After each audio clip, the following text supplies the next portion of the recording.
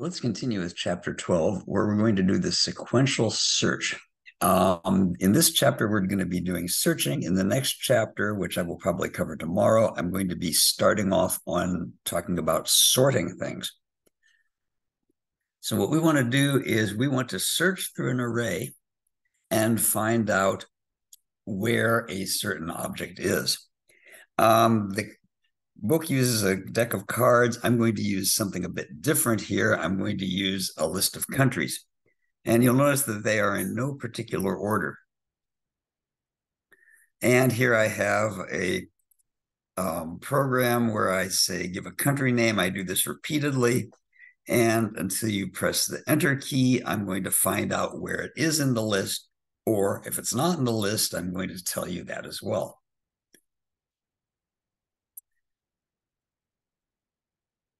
Okay, so what we want to do is we want to say, we're going to have an integer called found at, which is where something was found. And that's going to be the result of calling the sequential search method and giving it the array that we want, which is going to be our countries array, and then the target that we want. And the target that we want, I'm sorry, I'm getting things mixed up here. We're going to give it the array that we want, and then we're going to give it the user's desired choice. If the found at position is equal to -1, then we're going to say, let's do printf is not in the list, which will be the user choice. Otherwise, we'll say is found at index %d, and that's going to be the user choice and the position where it was found. That means we now have to write a method to do the sequential search. It's going to return an integer, and the name again is going to be called sequential search. We'll have a string array, and we'll call it items. And then we will also have a string, which is the target that we're looking for.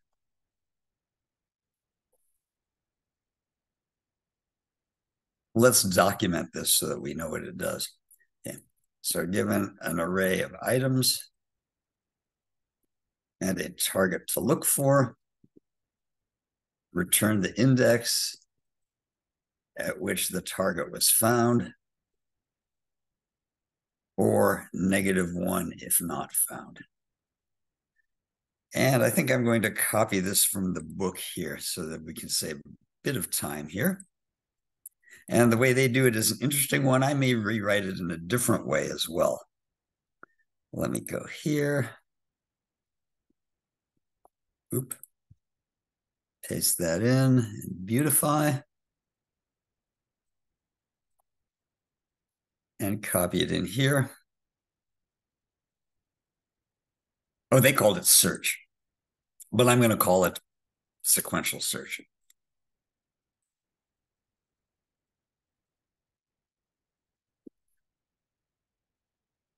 So what we're going to do here is items.length, and if items.I equals target, we'll return that index, otherwise return -1.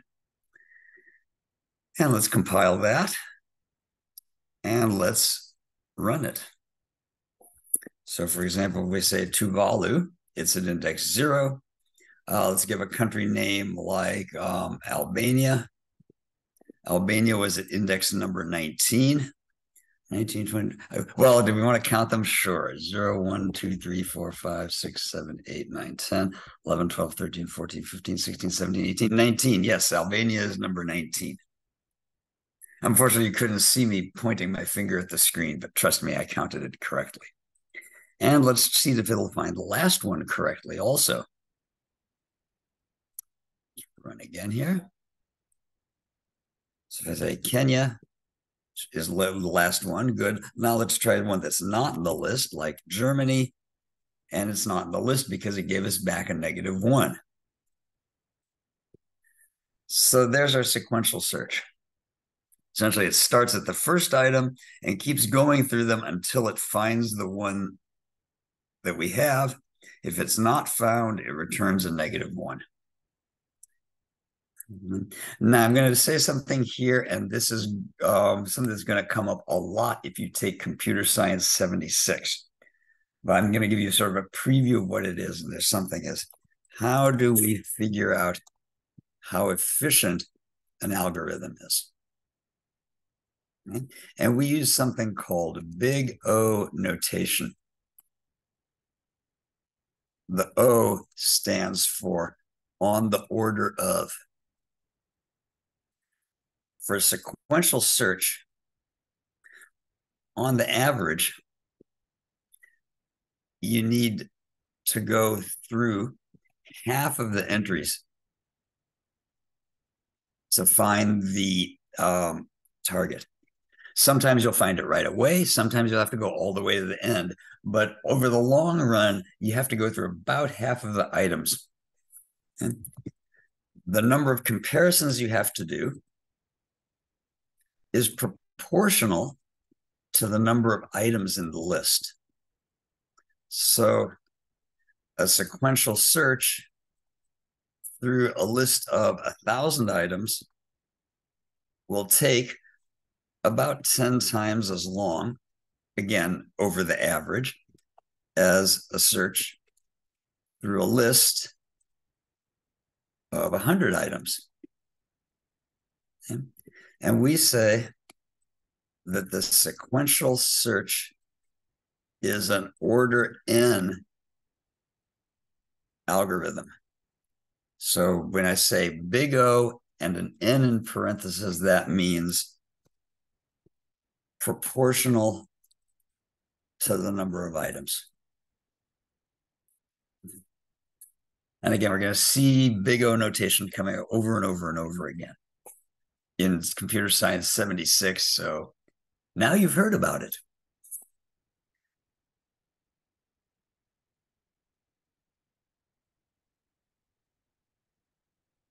Okay, there's our sequential search. I was going to say there's another way to write this. I may come back to that later if I have some extra time to do that. The thing that's bugging me a little bit is I've got two return statements here. And there's this school of thought that says a method should have one entry point and only one exit point. And the more exit points you have from a method, that's more points of failure for things to go wrong. There is a way to do this so you have only one return statement, but it does not look as elegant as this. So I'm going to leave this one for now, the way the book has it, and I might come back to it later. Okay, when we have things that are not in order, we really don't have any big improvement over the sequential search. We have to start at the beginning and go all the way to the end, and either we're going to find the thing we're looking for or we aren't. However, if the number of countries were in order, as they are here, where I have Albania through Zimbabwe, then I can take advantage of something called the binary search. And here's how that works. Let's just go with a few countries here. Let's say I have Albania. Well, I'm just going to use the letters. It'll be a lot easier. So let's say A, C, F, H, K, M, O, and Q, R, and Z.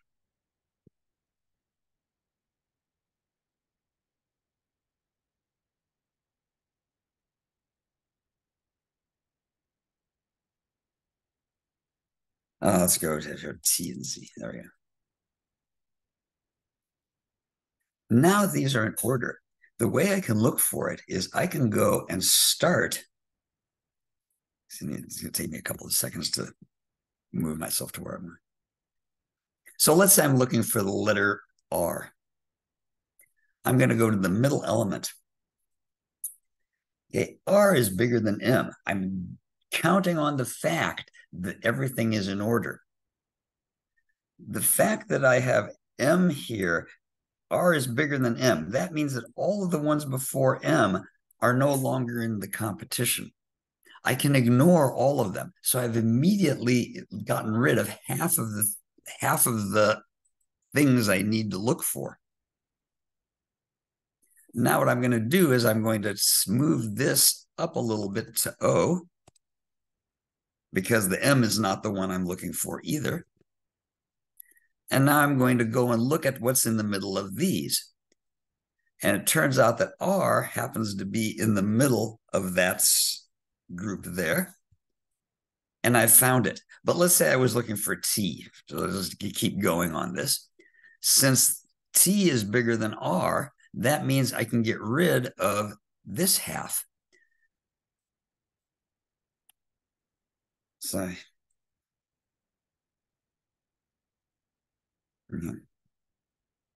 so when the items are in order, I can go to the midpoint. Okay. If the thing I'm looking for is before the midpoint, then everything from the midpoint onwards is no longer in the competition. If it's after the midpoint, then everything before the midpoint is out of the running. Each time I do a comparison, I eliminate half the possible choices. Either I eventually find the item I'm looking for, or if we have this, let's call this the start and the end, or the start and end points meet, which means I haven't found the item.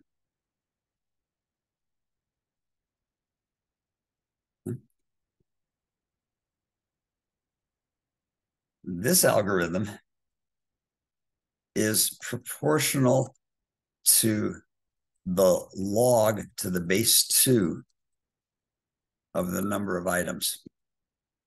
So for, let's say, 1,024 items, which is 2 to the 10th,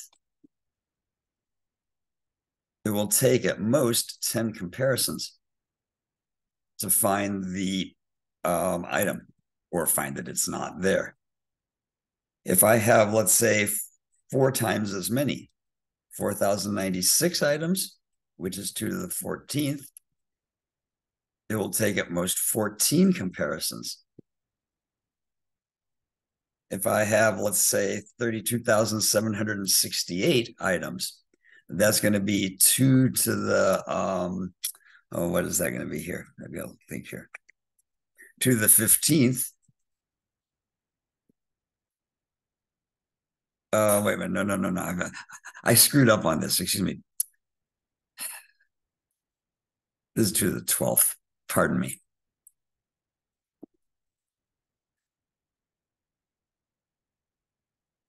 So this is really quite nice. If I have the things already in order, then the more items I have, I still don't have a huge number of comparisons to do. Whereas here, 32,768, if I were doing a sequential search, on the average, I'd have to go through 16,000 of them. Whereas for 4,096, I'd have to go only through 2,000 of them on the average. And so it turns out that the binary search is order of log to n. But again, it requires that the elements are sorted into order already. And why is it called a binary search? I guess it's called binary because you lose half the items every time you do a comparison.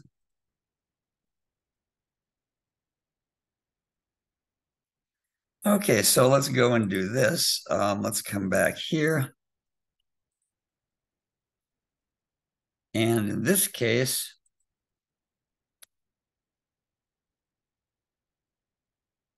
Let's use our same code here.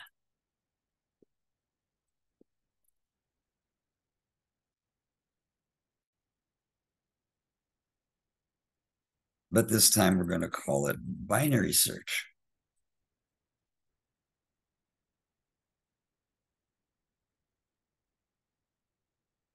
And I guess I'd better get my indentation correct here. There we go. Now what I need to do is I need to write my binary search method. It's going to also return an integer. And we're going to give it, what was the name? What were the names I used here? An items and a target. Perfect.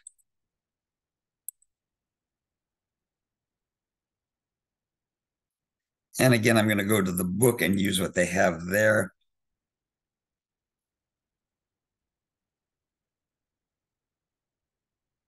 And change a few things here. And let's go back here.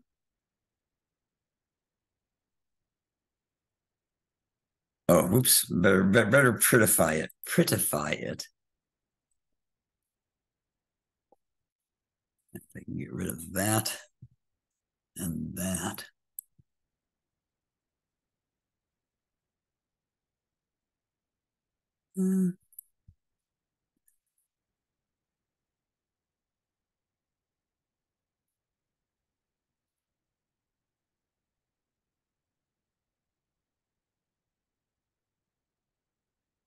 There's going to be items.length.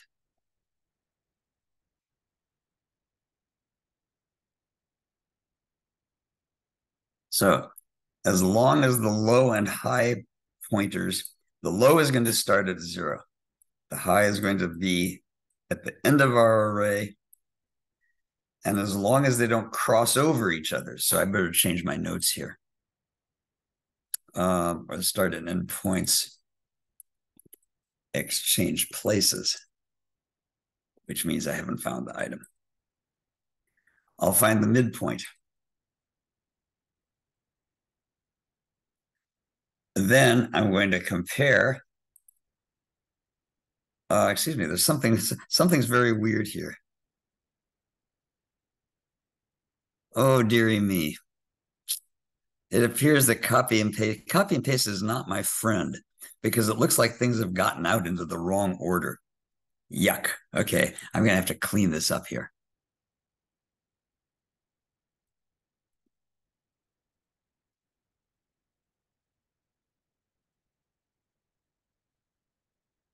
And let's see what they had here. And then we have a return -1 out there. Okay.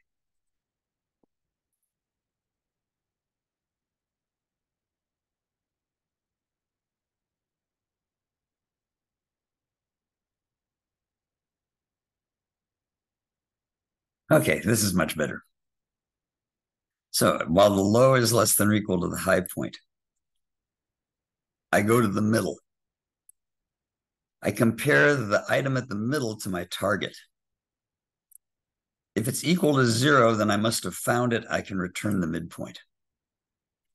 Otherwise, if the comparison comes out less than 0, that means that this item is less than the target, and that means I can get rid of everything below. The low becomes mid +1. Otherwise, the high point moves down to the middle, and I get rid of the upper half of my array for my search. And let's compile that. Let's see if I copied everything properly here. So if I say here, Albania was at index 0, Zimbabwe should be at the end. Check to see that it finds that correctly. And let's say we have Denmark was at index 3. Let's check to make sure that's correct. 0, 1, 2, 3. Good. And let's try again looking for Germany. And Germany is not in the list. Now, the book says, okay, let's do some debugging output so we can see what's happening here.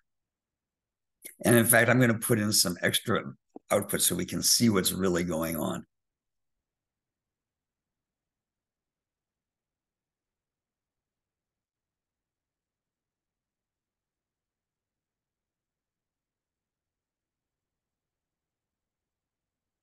Let's print out the midpoint.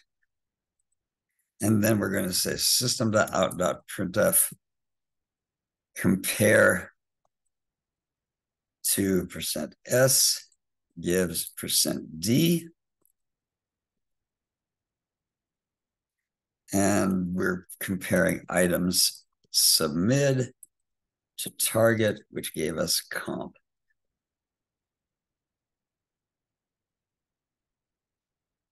Here for 0.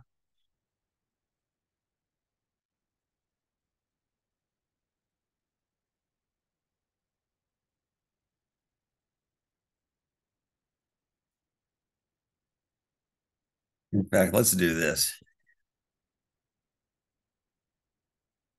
So we can see the low, high, and midpoint. Compile that. And then here, what we're going to do is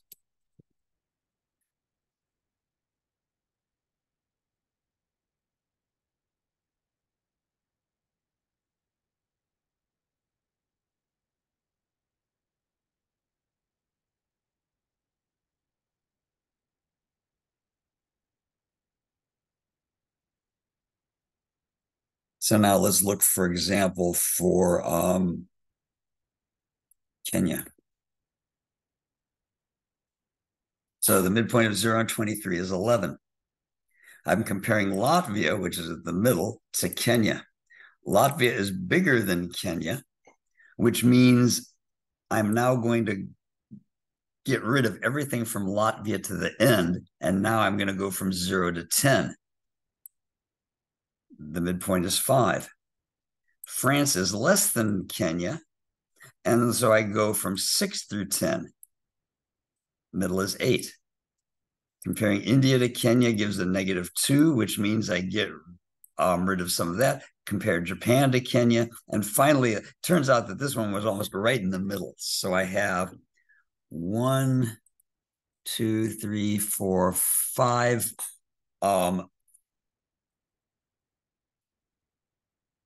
5 comparisons that I have to do.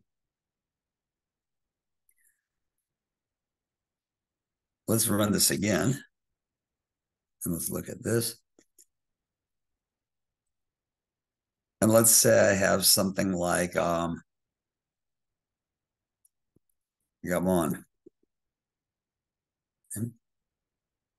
And here it was found in index 6. Again, I had to go through 1, 2, 3, 4 different comparisons to make it work.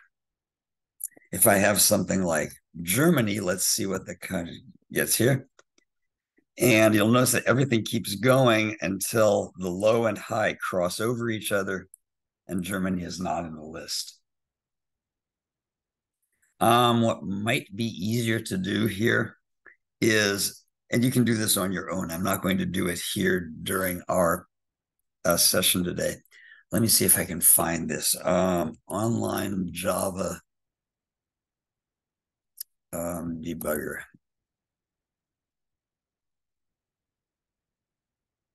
I don't remember where it was here. It's definitely not that. This one. Thank you. The online Java compiler. There we go. That was this one here. Scroll down to compile and run your code. Okay. So this thing might, I don't know if this is going to work. Let's give it a shot and see what happens. Okay.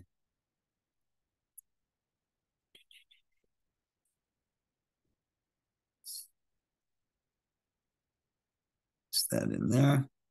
And this time I'm going to get rid of the scanner because I'm not sure how to make the input work. And for now, we're just going to say string user choice. Let's do something like India.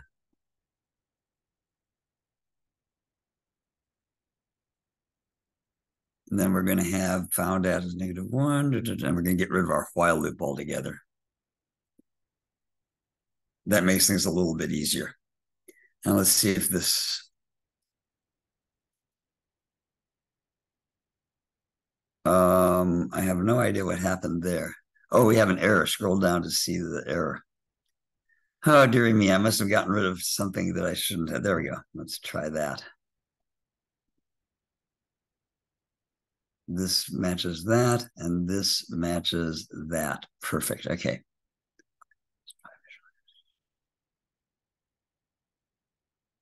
Oh, dearie me. Sorry about this.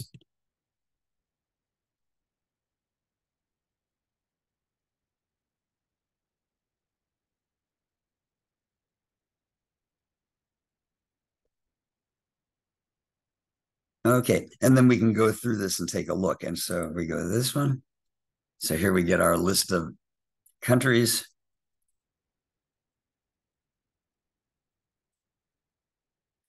And let's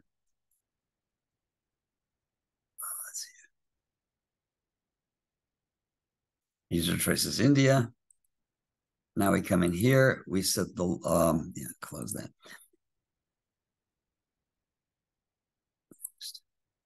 Low is 0, high is 23. Our midpoint is 11. And we do the comparison.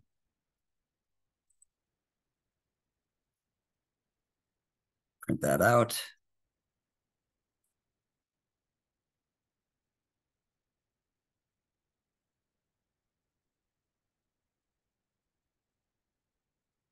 Comparison is less than 0, so watch what happens with low and high. The high becomes the midpoint minus 1, and then we come back to here. Low is still less than high, and now we're looking at 0 through 10. And so you can trace it through that way. So you might want to use a visualizer. Again, I'm not going to go through this all the way. That may be another way for you to see it happening in action. And that's all I want to do for chapter 12. Tomorrow, I'm going to do chapter 13, where I'm going to talk a little bit about objects of arrays, which is where here we had arrays of objects. I had an array of strings.